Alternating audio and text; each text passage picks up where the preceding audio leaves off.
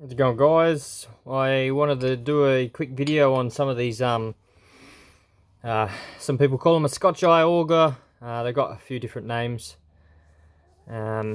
settlers tools, things like that, but I was just going to show you a quick one that I'm about to make, and you'll get to see how I make it. So I've got just a piece of steel piping and I'm not quite sure the size of this one, but it's a smaller version of the one that I have previously made. So I wanted to have a couple different sizes. The last one I made, I'm pretty sure, was an inch. So this one would be, looks like it's maybe a 20 mil. It doesn't have anything. It's an old one anyway. So basically, I'm going to weld this onto this, and that will make my piece that I need. And then I'll run the lathe. I'll get the wood lathe out, and I'll make a nice little handle for it. We'll roll the intro, and then we'll get into it.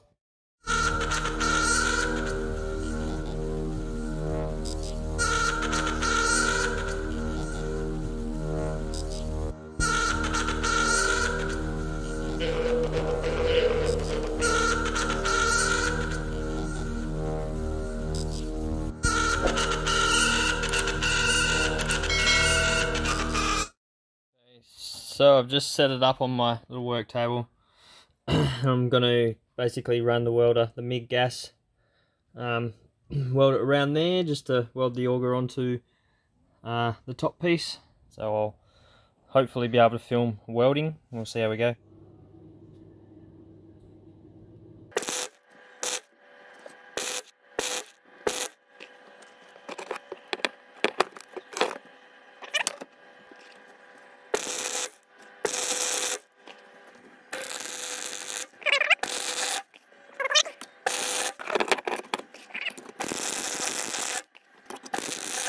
Well, it's tacked on there. So what I'm going to do is I'll clean this up. It looks horrible at the moment. I'll clean it up, grind it back, and then I'm going to do another complete weld all the way around, like an actual proper good weld, and then we'll go from there. This is just to hold it in place. I'll grind it back. I'll adjust this MIG to get it exactly where I want it, and then we'll go from there. Alright, so I've ground it back. It wasn't the best of welds, but it was actually pretty solid. But I'm going to go back over it and just give it a nice touch up. Obviously in here you want to get it, and see it's got some good penetration. You can see the things through there. But yeah, I'll give it another touch up with a welder, then I'll go back over it and grind it, and then yeah, it's pretty much it. So there, obviously you can see this end we've tapered off. That whole diameter there is the same diameter as the drill bit, but this tapers off so you can belt it into some wood, and then that'll leave your piece. But yep, I'll skip to it, start welding again, and tidy it up, and then I'll paint it, and then it should be done.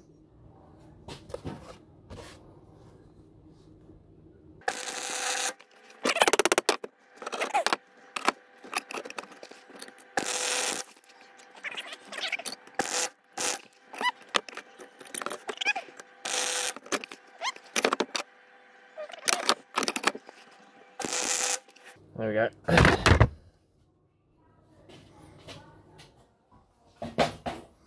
Alright, I'll do the same. I'll go and grind it back, tidy it up, and then I'll come back to you and show you what it looks like once it's cleaned up. Alrighty, I have cleaned it up as best as I could be bothered doing.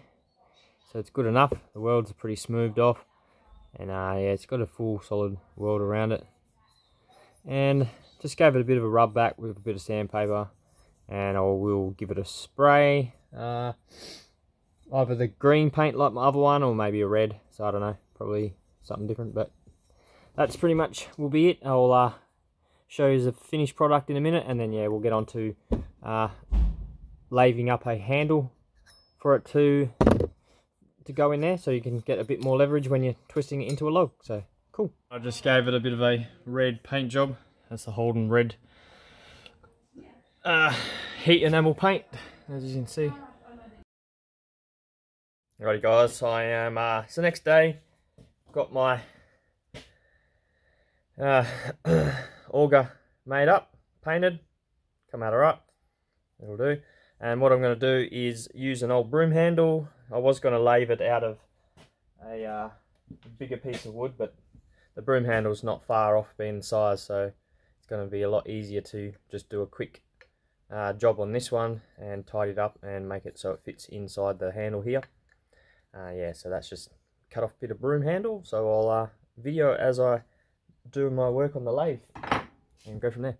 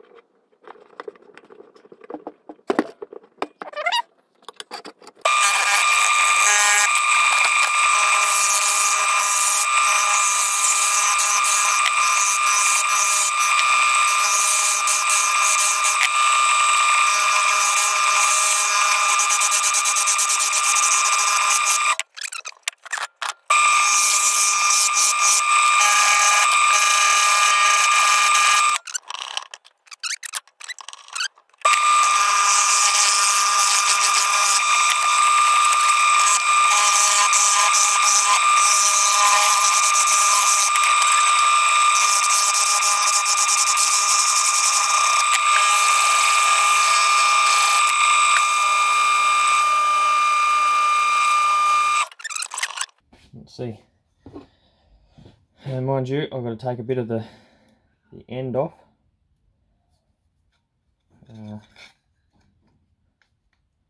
Which I might just do just quickly. Oh, perfect. It has a stopper on the end now. You can use that handle like that. That's actually really good. Perfect. Alright, so what I'll do is I'm going to add some glue into the handle to strengthen the end up, and then I'll give it a touch up and tidy it up, give it a bit more of a smooth off, and that's it.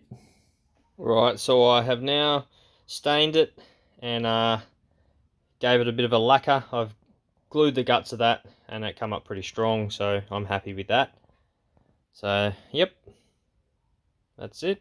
Alrighty guys, I finished the auger tool, so I'll give you a bit of a demo. And there's still a little bit wet, but that's the handle that I just quickly lathed up, and as you'll see it tapers off at the end just a little bit bigger. There's the drill bit and the tap in, and yeah, this just slides in through here, like this way, and there you go. Pretty much doesn't go any further than that, and now you've got a handle to work around into the log as you screw it in. So that's it. How to make a quick and simple easy auger for bushcrafting. Thanks guys for watching. Peace, stay moist.